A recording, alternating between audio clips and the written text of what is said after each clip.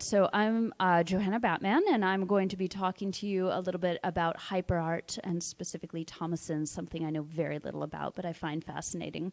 And I think the best way to sort of describe a Thomasson is an architectural element that's become useless because of urban development and sort of change. So this is the artist who sort of invented the Thomasson, Japanese artist, and perhaps most famous in the 60s for printing fake currency and receiving a commuted sentence from the Japanese government. But he was a writer and a very prolific artist. So what is a Thomasson?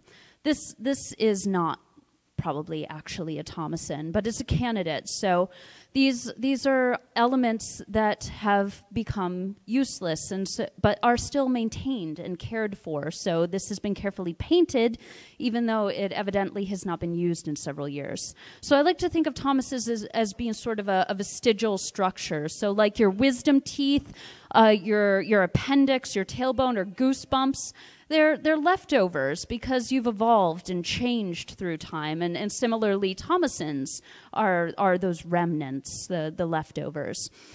Gary Thomasson is a baseball player who has the very dubious honor of being the namesake of the Thomassons. He was traded to the Yomiuri Giants in Japan and thereafter became known as the human fan because he struck out so consistently. So he was paid a very generous sum to do absolutely nothing. His body was maintained even though it produced no results.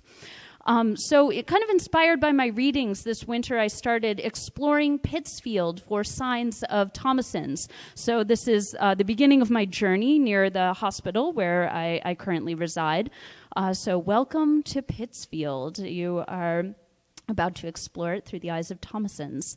Eve Thomassons are one of the easiest to spot. So generally disused windows and doorways that have been bricked up, but mysteriously the sills remain, serving no apparent function, but looking quite pretty. And so this is an assortment of ones that I've found just on casual walks along North Street. Atomic Thomassons, also known as Hickey Thomassons, which I kind of prefer because the atomic refers to the shadows of human beings that were annihilated in nuclear bombs. But you can see the shadows of buildings. These are my personal favorites because they sort of hint at that remains of a building that no longer is there. Aerial Thomassons I kind of think of as the Pikachus of Thomassons. They're very rare and very exciting when you find them. So you can see these doors that no longer are used, but still remain installed, but in this case with a little safety gate, which sort of draws their Thomasson status into question a little bit. This was another aerial Thomasson that I was pursuing behind the YMCA. And this actually highlights one of the dangers, one of the perils of hunting for Thomassons. The artist who first sort of invented these described it as you know, creeping around neighborhoods kind of like a pervert, because you're walking along these back alleys. I had to walk straight into a parking lot. I knew it was a dead end. I felt really weird about myself, but I really needed that photograph. And so I'm like creeping along with my iPhone, like getting that Thomasson. I was using my dog as a prop shamelessly.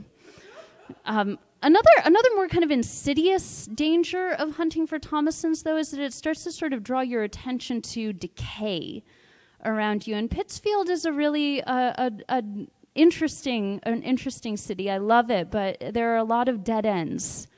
And you start hunting for them, and you kind of fall down a rabbit hole. And it sort of drew to my mind a report I think probably a lot of you have read by the Berkshire Regional Planning Survey, I believe, last year, saying about 450 people are leaving Berkshire County every year.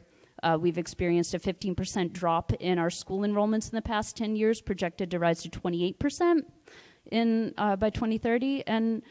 And you start to feel like you're being sucked into a time warp. I can't tell you how many people, when I first moved to Pittsfield, said, "Oh, right, Pittsfield, isn't that where there used to be that General Electric plant?" And I was like, "Yeah, way before I was born. Like, there's other stuff going on."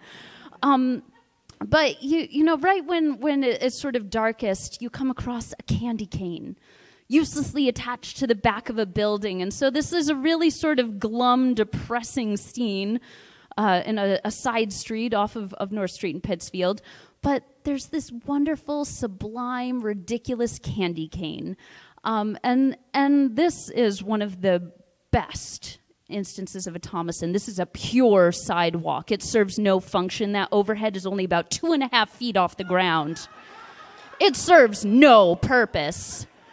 But that's because of sort of change and evolution and the development of the city, and a city in transition that's growing and it's vibrant. And so these are not just signs of decay, they're vestigial structures. And so you start to look at these cityscapes with sort of a new eye for the beauty in the ridiculousness.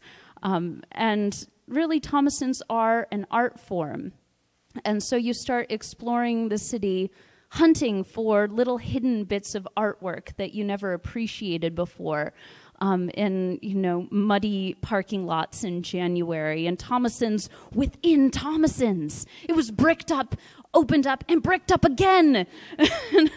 And this past summer, I took my Thomasson hunt international. I took my first trip to Japan, back to the source, and walking down a side street in Kyoto. Back door, walk down the steps, fall into a ditch. Incredible. They are everywhere. And so I want to end up with this slide, the same one I began with. This is the beautiful view out of my living room window, looking at the back of the Family Dollar. But I look at it with new eyes now. Look at the gorgeous Eve Thomassons along the side of that building. And suddenly even the Family Dollar becomes a work of art. So thank you.